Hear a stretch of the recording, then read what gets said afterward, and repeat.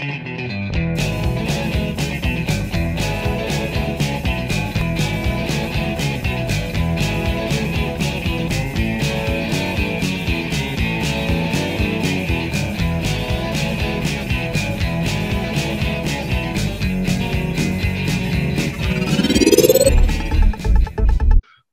to the very first NickPod.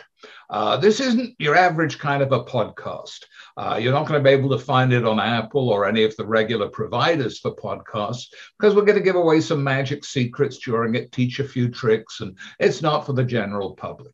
What I'm trying to do here, and I think you're going to enjoy it, is get a combination of old footage, interviews, keep it really moving fast, make it fun, opinionated, and I think we're going to have a good time with it. It's going to be about once a month, just half an hour, so it's not too long to sit through, and you'll find it either on NickPod.com or LewinEnterprises.com. That's where you'll be able to listen to it or download it. And since we're kicking off on the 1st of April, hey, there's going to be a little bit of a comedy angle to this first one. Welcome to the NickPod.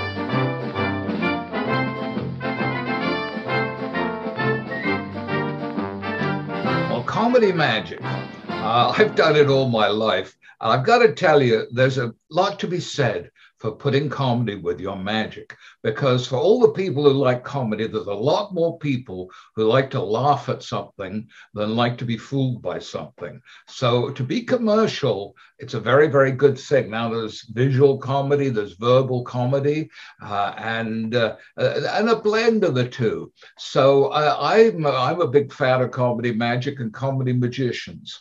And we're going to get into this with a little blast from the past, with one of the great masters of American comedy magic. He got here as soon as he could. Carl Ballantine, born 27th September 1917. He was known as the Great Ballantine. Both David Copperfield and Steve Martin have described Ballantine as the first comedy magician. Boy, he was funny. Whether he was producing a rubber dove or perhaps battling with a piece of rope. Maybe he was shredding a newspaper. He got those laughs. And in fact, he battled with that piece of rope almost all his career and all his life. He's fighting with it now. But he did take time off to make McHale's Navy and movies like Speedway with Elvis and a bunch of other great movies, and became a very respected comedy actor within the profession. But I think to many of us magicians, we remember that comedy magic the best. Producing crazy props, doing messy magic, getting big laughs from his audiences. I'll give him a big one now. I'll make the whole audience disappear. Now they go, Imosabe. The pigeon. One. Two. You know. Come out flying.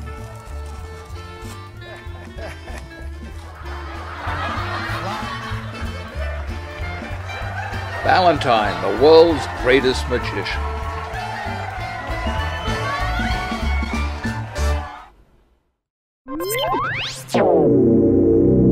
But how did you start doing comedy magic? What is it? Just a brief potted history of fielding and comedy? My first exposure to comedy and magic was in the fall of '73 in Tallahassee, Florida, with Steve Martin.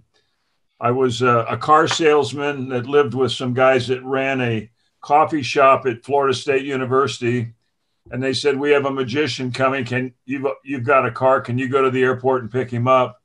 I said, "What's his name?" They said, "Steve Martin." And I said, "Never heard of the guy." And they said, "Well, he's going to have a banjo case with him, and he's got a beard, and So I go out and I find him, and I take him to where he's supposed to stay, and it was a coffee shop, so there was no dressing area. So I went back and took some condiment boxes and a broom and a tablecloth, and I made him a makeshift a dressing room, which he was very thankful for.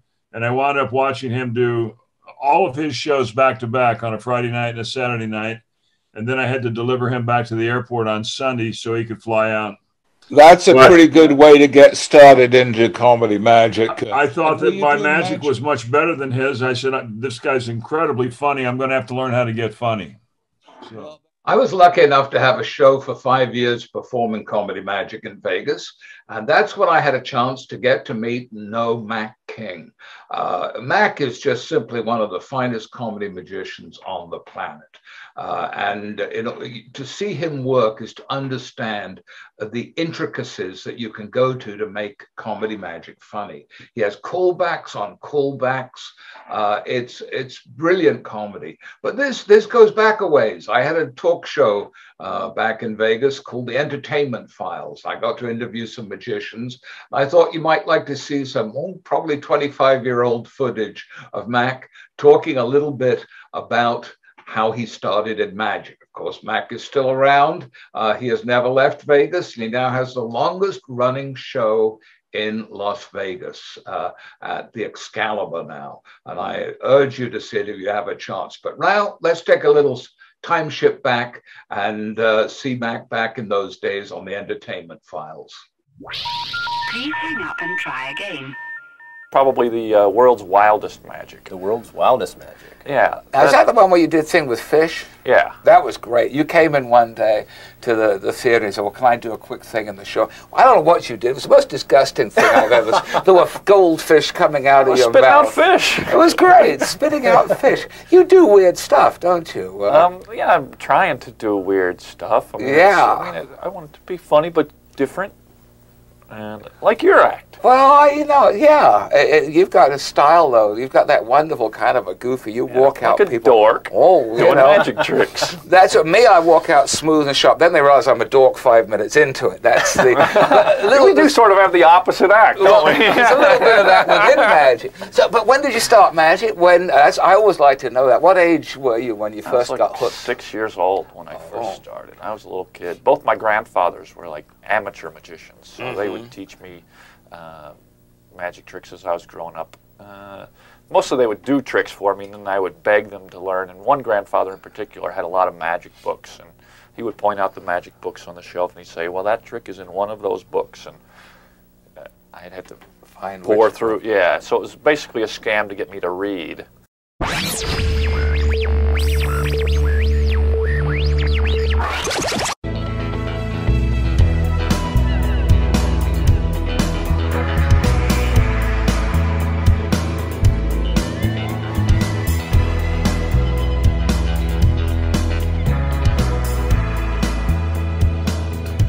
Our first castle story is a humorous incident that I enjoyed. I was in the castle at the time when it happened, and it's about the great Albert Goshman. Now, Albert was probably one of the finest sleight of hand magicians in the world. His coin work was immaculate, which was a little more than you could sometimes say about Albert. He had a tendency to look a little bit tousled, wrinkled outfit, and a lot of grease stains.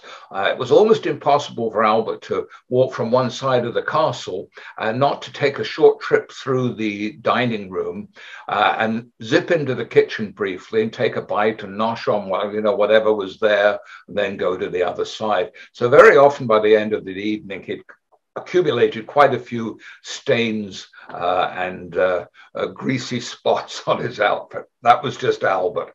And you may say, why am I talking about Albert in a comedy pod? Well, if you never saw Albert work, he was hysterical. Not only did he do the brilliant magic, but every time that coin arrived under a salt shaker, it got funnier and funnier and funnier. And his wonderful New York attitude just made him a uniquely humorous, talented performer in the close-up area. I was interested the other day, I was interviewing Martin Lewis for an upcoming story in Vanish about his new, amazingly good book, Making Magic. And Martin told me, in fact, that it was seeing Albert that had made him become a magician. In spite of having a father who was legendary in the magic business, Eric Lewis, he saw Albert Goshman on his 21st birthday at the Magic Castle, and he just saw it, came out and said, right, I want to do magic. And that's what started it for Martin. But I'm going to go back. I'm going to take you back to that castle story, because what happened on this particular evening was Albert had been booked to do a rather important corporate event, a close-up show in the seance room. And the booker, knowing Albert quite well, wanted him to look absolutely immaculate, wanted him, you know, dressed right and none of those grease stains or anything like that. So he not only communicated this to Albert, but also to Albert's wife, who made absolutely sure, since this was a big booker, that this was the case. And he arrived at the castle. He had white gloves on, so his hands didn't get dirty. His suit was perfect. It was unwrinkled. And he had a little bit of time to kill whilst they finished the meal in the seance room. And, well, what happened next has become a legend. He walked in to do his show, and looking so spectacularly un-Albert-like in his pristine dress and his suit, looking perfect. And the booker kind of gave him a little approving nod, and Albert kind of nodded back, and they knew what was what on that, why it was happening. And before he went into the show, Albert just quietly went, oh, and reached inside his inside pocket and pulled out a turkey leg, which he'd got from the kitchen. And he took a few bites of this and put it back in his pocket, and then went on with the show. He wasn't going to be told what he could or couldn't eat, and it was just a wonderful evening. Everyone at the castle was totally cracked up over this. And it's just one of many Albert stories, but it's a nice one for this occasion. That was the great Albert Goshman. You do something which is less usual. You, of course, have done some very funny illusions. There's only a handful of people I think have been really, and we got one of them here today, Ray Anderson, who's manages to do grand illusion and make it extremely funny at the same time. So you've done your comedy work. You do comedy manipulative. You make dove magic funny, and you make illusions funny. Well, the sub-trunk based on the Rocky Horror Picture Show, people calling me the Rocky Horror Magician, because I was in the Frankenfurter black fishnet hose and bustier on top of the sub-trunk. Also the levitation, where the girl falls from the ceiling, lands behind the table. I always wanted to see magic on a broader, especially if you're going to do illusions, I want to see it on a broader screen. Broad strokes, if you please, so that the comedy plays. It doesn't matter what culture. If the Chinese saw it, if the Europeans saw it, South Americans saw it, it would all play the same. I think one of the things that it's worth stressing as we talk about this, as people are watching, is that we both had long-term careers, and there's an old saying, yucks is bucks and funny is money. And when you're actually, I love magic, I love strong magic, but whatever kind of magic you're doing, I think adding comedy to it makes it a much more commercial, viable sell.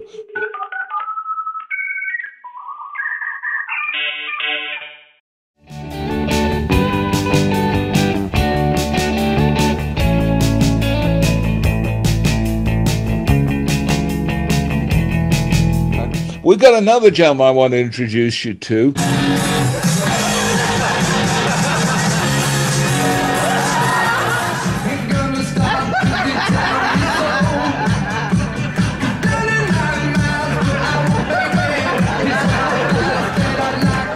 That was awkward.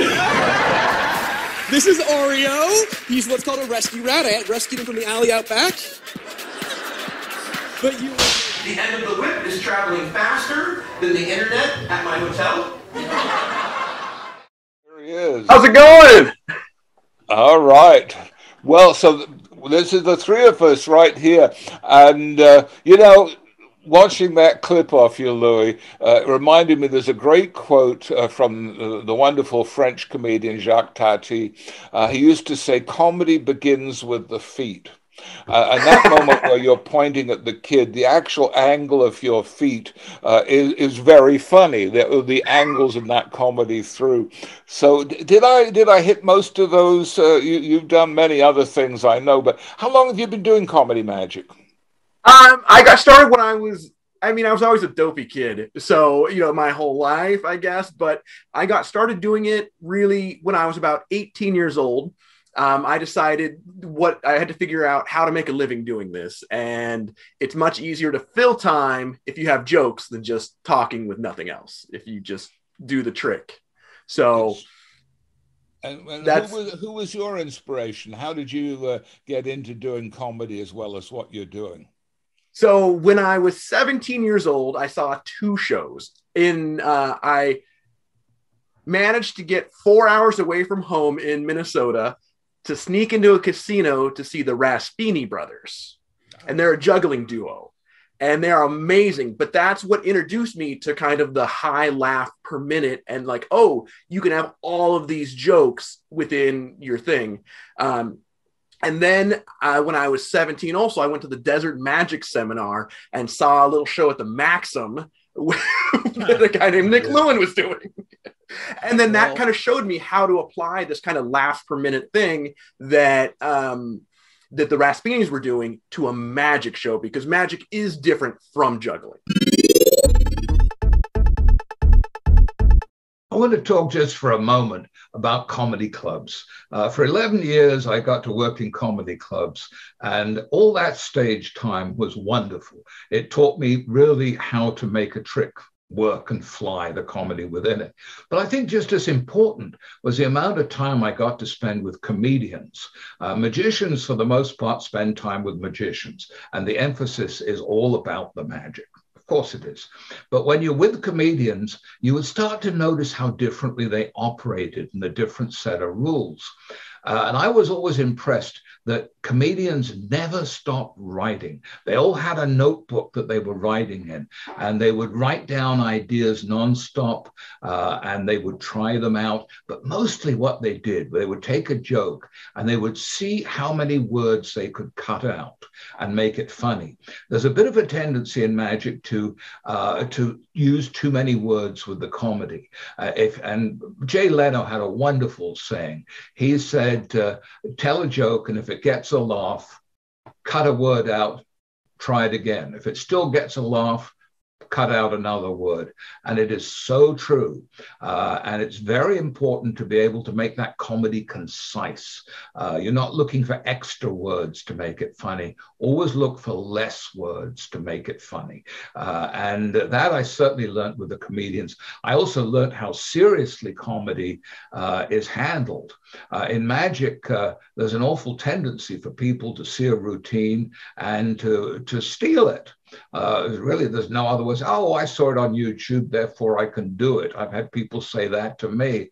And comedy does not work that way. The comedians, if you took a hunk from someone's act, now, just like magic, there are certain lines that you might call stock lines, but don't forget, every stock line started being original sometime. And I hear people say things and say, oh, well, that's a stock line. I go, no, it's not. Actually, I know who came up with that when. So comedians are very, very careful about the way their material is preserved in that. They don't want people taking it. In magic, we have 1 million books, 1 million DVDs, 1 million podcasts, and there's all kinds of access to material. It isn't really that way in comedy. Comedians do not share things in that manner. There are joke books But you won't find any comedian worth his salt telling you a joke he found in a joke book.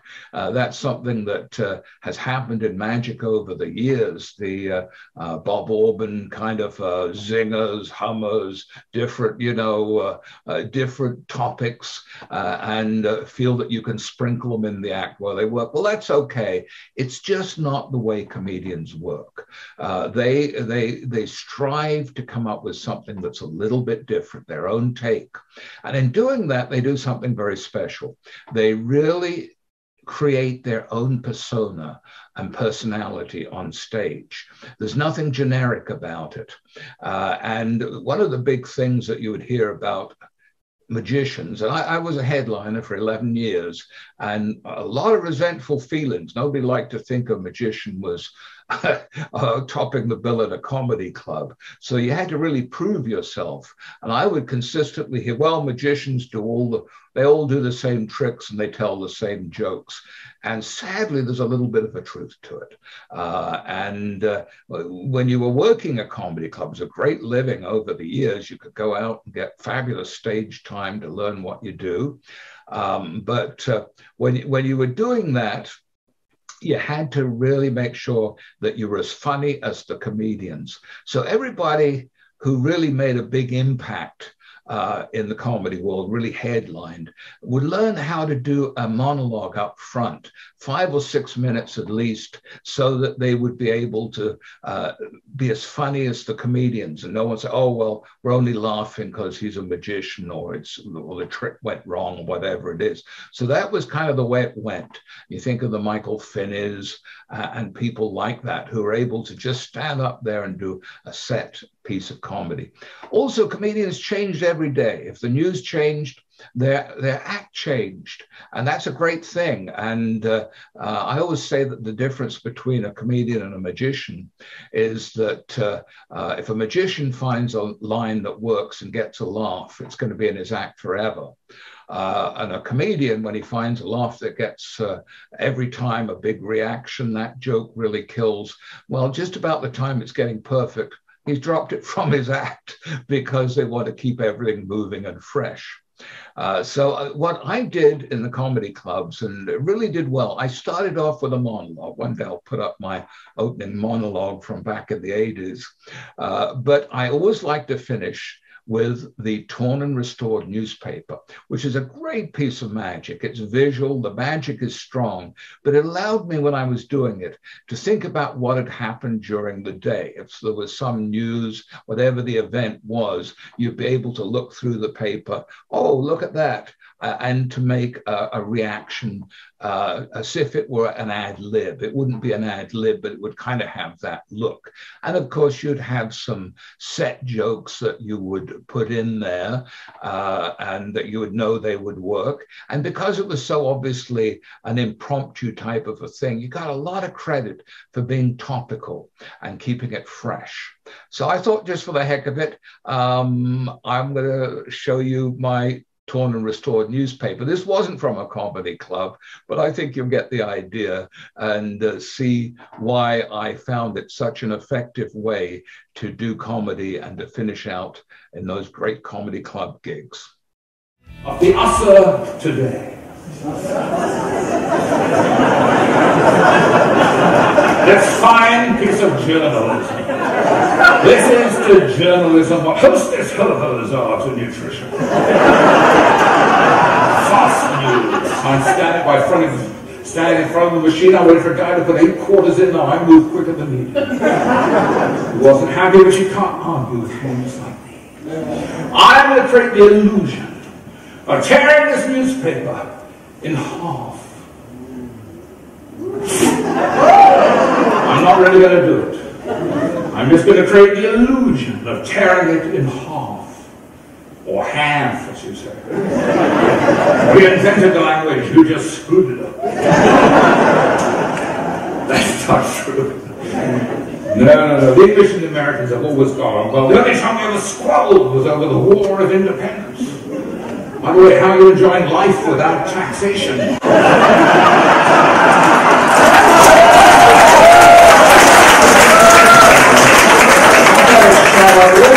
rushing back to the Amway, taking the tea bags from the coffee shop and throwing them into the swimming pool. I love that. Was that a great hotel? God, it's so ritzy. No wonder Amway is so damn expensive. I'm going to rip this in half just like that. The strength of Hulk Hogan, the body of Fred Flintstone. Can he do it again? Yes. There's a story from Australia. Australian scientists have discovered, they have proven, that plants can silently communicate with each other. Isn't that incredible? Isn't that astounding? They're scientists in Australia.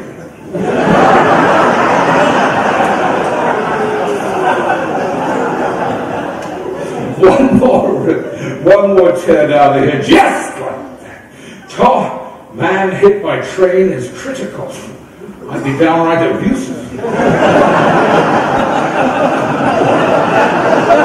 Jokes are just for me. Now you might have seen the magician on TV then walk out on stage and instantly restore them in one before you can say Gene Anderson. I'll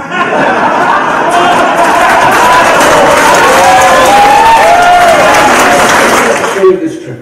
It's my prettiest piece of magic. And I'm going to do it in slow motion. And that is the toughest way to fool any audience with any kind of magic, because it is the quickness of the hand that deceives the eye. I believe that, or you wouldn't see so many black eyes around. Don Lawton, 1943. Watch closely. Watch very closely. You really may believe you see that newspaper getting bigger. In fact, in slow motion. You may even think that you see those torn edges start to blend together. In fact, you may even think that you see that newspaper totally restored. But that could never happen, because that would be just an illusion. And this is just today's copy of the Usher. Thank you very much indeed, ladies and gentlemen.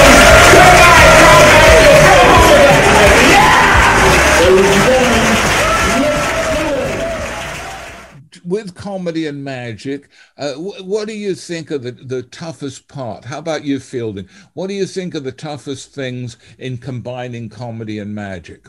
I think we have to go back and revisit what Penn and Teller always said.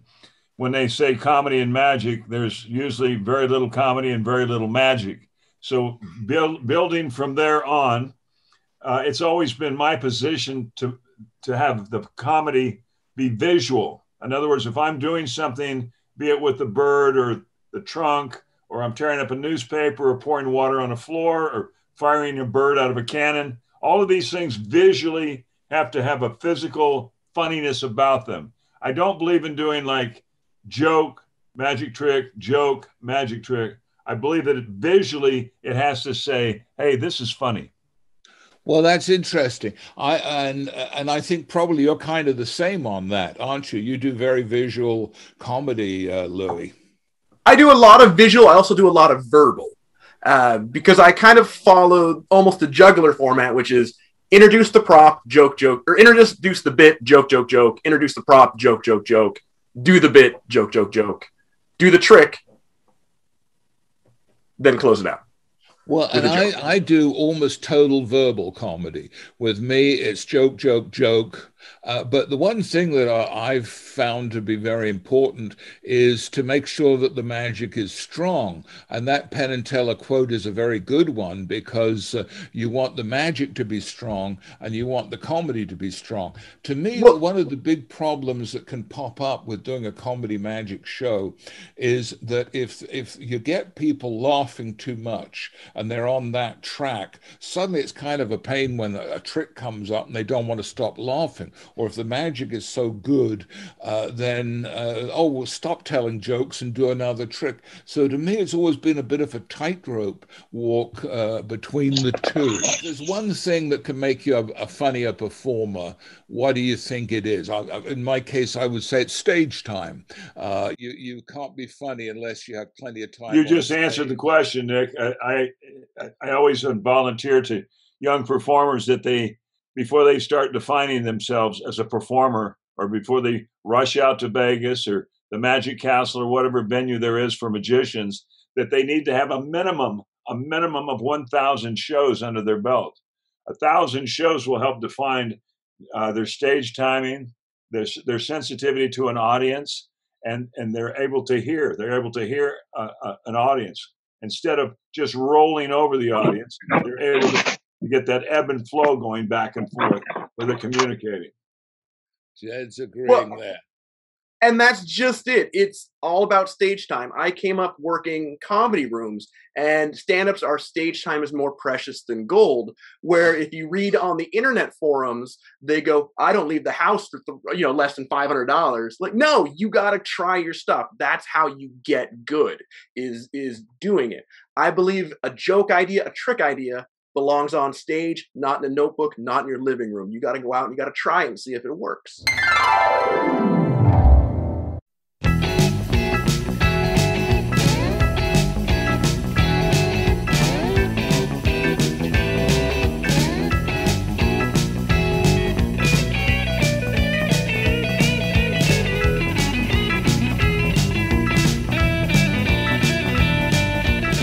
Very fast trick that I've had a lot of fun with over the years. It was taught to me by my mentor, Ken Brooke.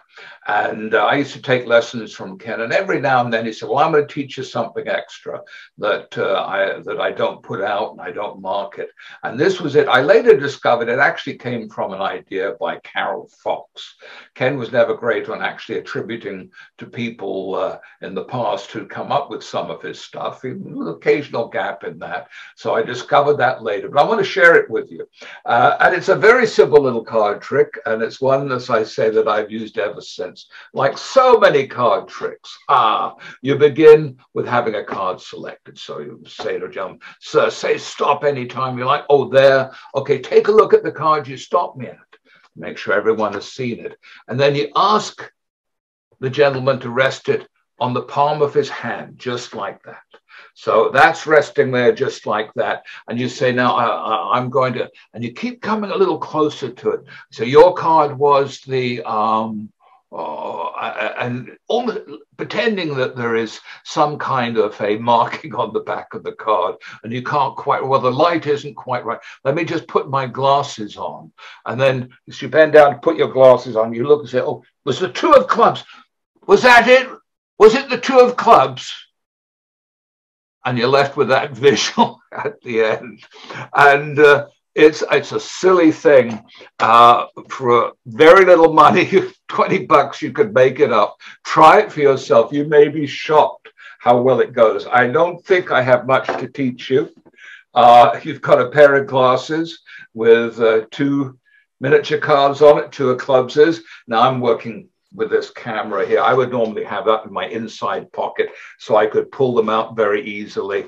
People couldn't see it. You might just blacken the edges of those. I just made this up just to show you on this one. And then you got to force a card. And I'm just going to say this here and now. I never, ever want to see a magician again who forces a card with a bad slip cut when they do one of these things and flip the top one off to there. Because you know what? It never looks good. It always looks like there's something seriously wrong going on. So let me briefly show you how to do a better version of that. And that is have the card on the top. You start to do a cut, a little swivel cut, and then you slide that top card off as you turn the cards up like that so they don't see much. It just looks like you're cutting them. What you've really done is you have slid that card from the top. It goes over here. You keep a little finger break underneath it there, and then you put the rest of the cards on top. It looks like really nothing happened at all. Then you do the riffle force, which is so much better than the slip force. Say stop anytime. They can stop anytime. And all you do, you've got that big break at the back right there. I think I'll break my wrist showing you down to here. They say stop there, and you pick up, and you just pick up at the break at the back and show it. So much more elegant. So you force that card and then you have it, place it on the hand, and it's all in the way you sell it at that point. You have to be peering down at it like you can't quite read it, and you'll actually hear someone, I bet they're marked.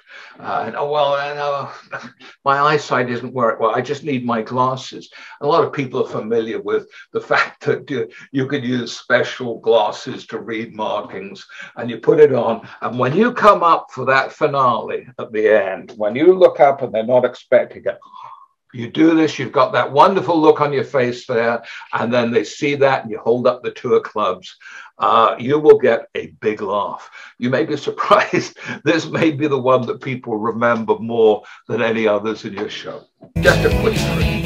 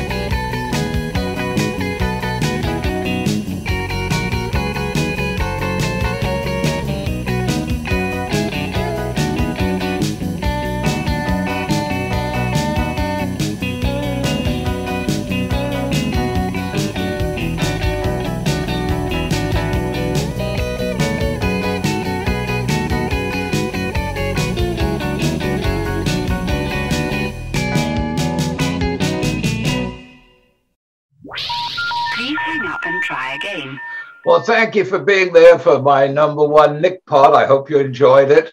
It's a work in progress. If you have any ideas, let me know. Anything you want me to cover. We have all kinds of ideas lined up for the future. So check on in and come and join us on NickPod #2.